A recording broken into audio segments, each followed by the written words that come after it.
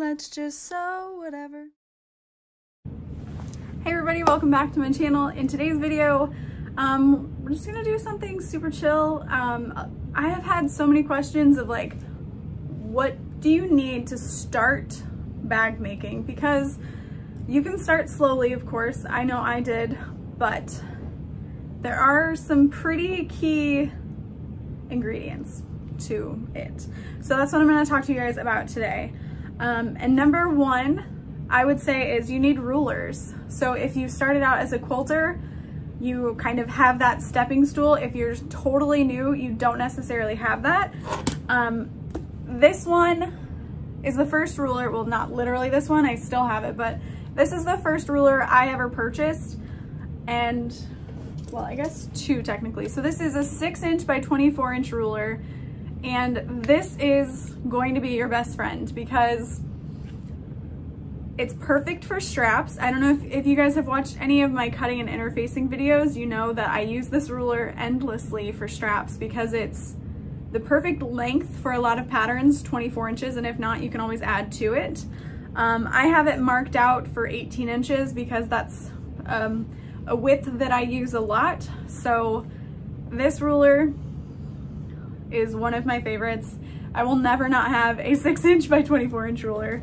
And the next one is, if you guys can't afford the zipper templates, I know they're pricey.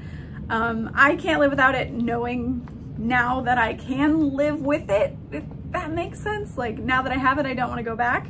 But just this 1" by 6" ruler was perfect for zipper pockets when I got started because it's less cumbersome than that giant one, and it's just easy to have on hand.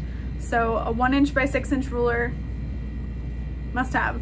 I literally lost mine once, and I texted my mom who was out and about, and I was like, please go to Joann's and buy me a ruler. I'm in the middle of making like 12 bags and I lost my ruler, please. So the next ruler that I have that I use a lot, I would say that this isn't a necessary thing, but it comes in handy. So if you don't have the 6" by 24" ruler near you when you're making bags, I bought this 4" by 14" ruler, and if this isn't amazing to have, again, near the sewing machine for strap placement, finding the center of a bag to put a nameplate on, something like that. So those would be the 3 rulers that I recommend grabbing. If you know what works for you as far as a ruler type to have on hand, go with that. What I'm saying isn't a must-have, it's not necessary, but it's just what I think would be most beneficial to someone who is just starting out. So the next thing that I would say is very necessary for, I mean, honestly, any sewist, but definitely bag making, is good scissors. I buy decent scissors because I drop them all the time, but I use the Fiskars ones and they're fine. You can sharpen them, and I even keep them on scrap pieces of knit to have nearby or hang somewhere, and in case I drop it, I can maybe catch it.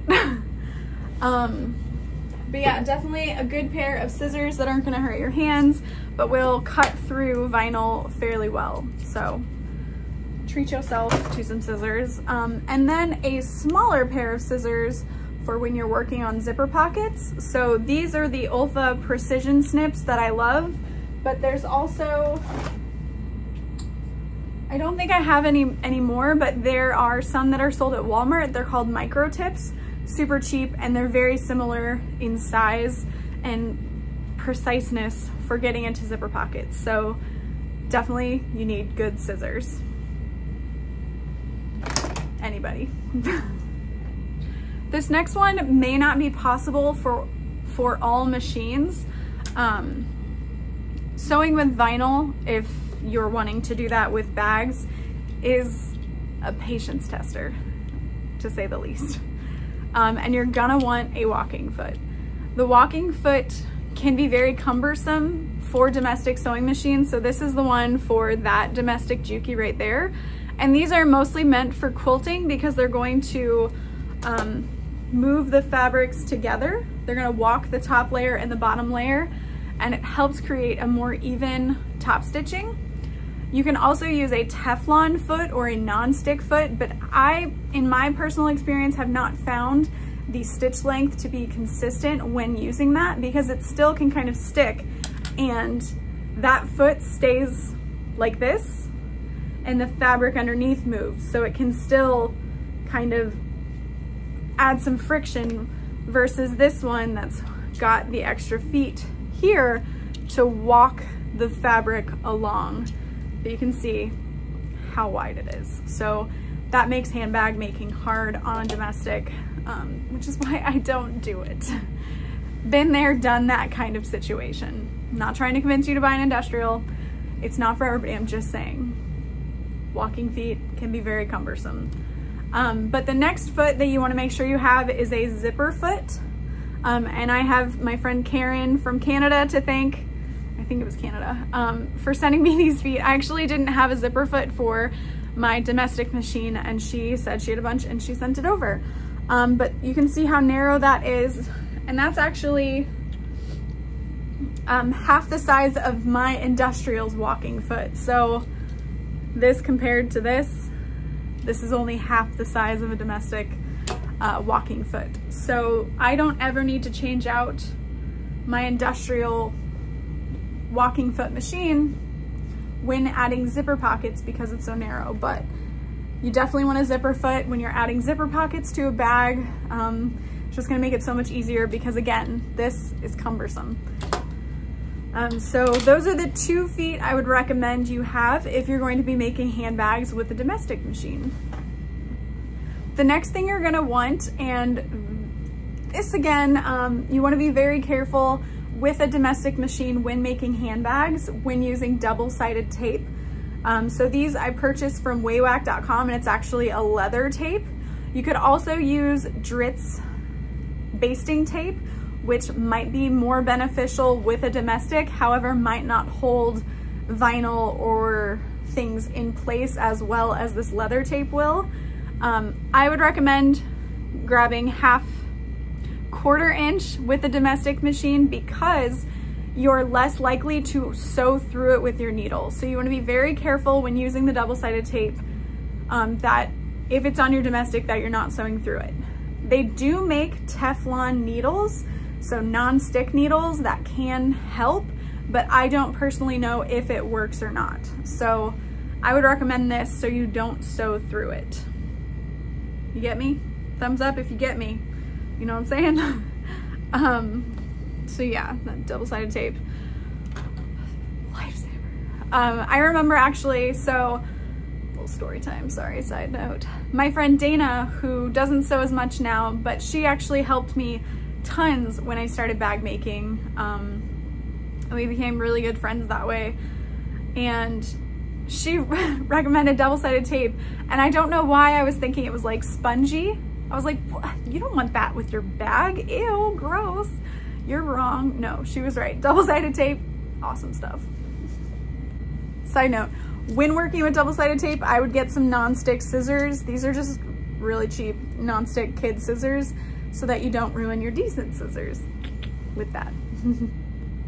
The next thing I would recommend having on hand is a little stapler. You could use a regular size stapler too, but if you've watched some of my tutorials, when I'm sewing something that's rounded, having a stapler comes in handy so much. If you can do it without, I'm praising you. You're amazing, but I can't do without a little stapler to help me hold everything together when you're sewing. So, a little stapler. So this next one is going to differ depending on where you're located in the world. I'm located in the United States, so we get Pellon very easily. Sorry, humble brag. So when I started out, I used SF101, which is a woven interfacing, and I used 809 or Craft Fuse, which is a non-woven interfacing, and then I used Pellon 71F or Peltex 71F, which is a fusible stabilizer. So interfacing and stabilizer are very different. Stabilizer stabilizes, so it's much thicker, it's got more rigidity to it, So that's something you want to keep in mind. Those are the main three. And then there's a fusible foam or just a foam stabilizer that you might also need. But having woven interfacing on hand, very necessary. I might include a picture of the first bag I tried to make where I was like, you don't need interfacing? Who needs interfacing? What is this? The fabric's fine on, no, it's not. You need interfacing. I don't know what to tell you. So if you're starting out, those are easily accessible at fabric stores. Again, it's SF101, which is woven, Craft Fuse or 809, non-woven, and then Stabilizer, which is Peltex 71F. I find 71F very difficult to fuse, especially with an iron, but there you go. If you want to splurge a little, you want to learn how to make bags with a good material, I recommend trying woven fuse. I know a lot of other places have started carrying like a heavier weight non-woven. It's just better quality, it's better made, it's a huge difference, and it feels great. And then the other one is a non-woven, which is Decoville Light. I'm sure you guys have heard me talk about it endlessly, but it's such a game changer. People are like, do you really need it? I'm like, I mean, maybe you don't, but I can't live without it. And then as a stabilizer, it would be Decoville Heavy, maybe 2 layers, maybe 1.5, mix and match. But I tell people who ask me about interfacing, like, what combination would you use? It's all about how it feels to you. What I might like, you might not like. So that's gonna differ depending on what you like, but you can test interface and see if you like the way it feels, or you could even layer them together and just kind of feel it in your hands and think, is this too much? Does this feel like not enough? So that's something you can try. But those are the interfacings I would recommend trying out or having on hand. A lot of times patterns will include what interfacing they recommend, so you can just kind of follow along with those as well. And to kind of go along with that, you need an iron that gets hot enough to fuse it. All of them have different temperatures and different ways of fusing, so you want to make sure you follow those. As a beginner bag maker, you're not going to want to go out and buy a heat press or a steam press, but if you get into it, you're gonna need one. I couldn't live without my heat press or steam press. They're kind of interchangeable. One just has more uses, the heat press does, versus a steam press. A heat press cannot produce the steam, but you can use it for heat transfer vinyl if you have a Cricut or Silhouette machine, a vinyl cutter. I'm getting off topic a little bit, but definitely have a good iron that heats up to the temperatures required, and patience. You guys, you gotta have patience with yourself to make those mistakes on bags. We don't start out perfectly. You're not gonna start out sewing like me. I didn't, and I've been sewing for almost 6 years, making handbags. So those are what I would say are the top things you need to become a bag maker. I wouldn't worry about the type of hardware you're buying just yet or the thread you're using. Those are things that you're gonna learn as you go. And I think it's smart to start out without the greatest materials because you learn more, and you don't want to have invested $60 in making a bag only for it to not turn out as great as you would have hoped. So some people might say, buy the best now, but I'm thankful I started out as I did. So it was a basic sewing machine, basic thread, and you just slowly take these bites out of learning bag making that grow you. What even is that analogy? I don't know. You getting obese on bag making? I guess I did. I guess I did.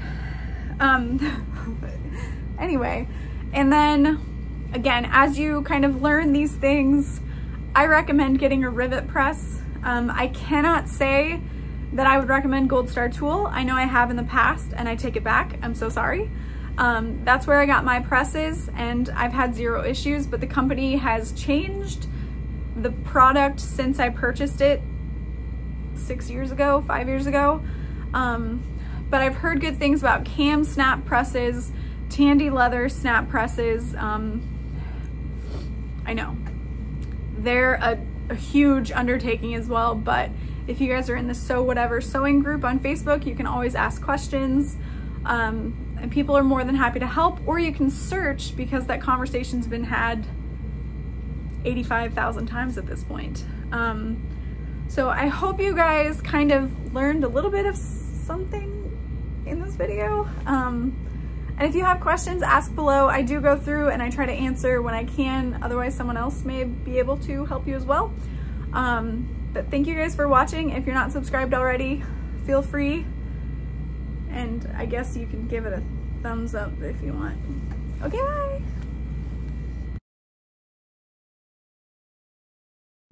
Should I keep this hat on? I don't know. I've never been a hat person. This is CJ's hat. No, we're gonna take it off.